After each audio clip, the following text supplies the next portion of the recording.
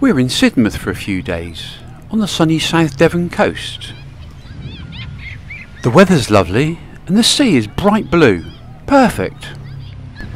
On our second day in Sidmouth, we went back down to the seafront to find that the water had turned brown overnight. Whatever could have caused this?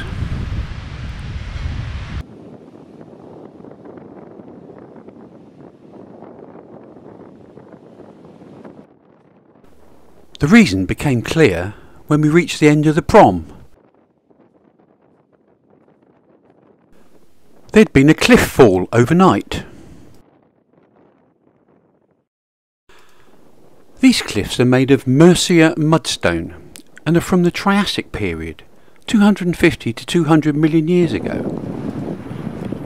The cliffs aren't very stable, and the sandy mud that's fallen into the sea is carried around the bay by the current, which is what's caused the sea to turn brown.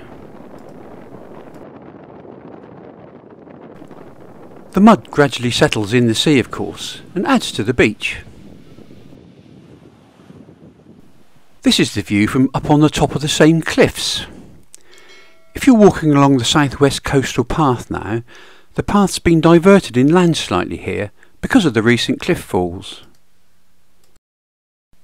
Thanks for watching, and stay safe.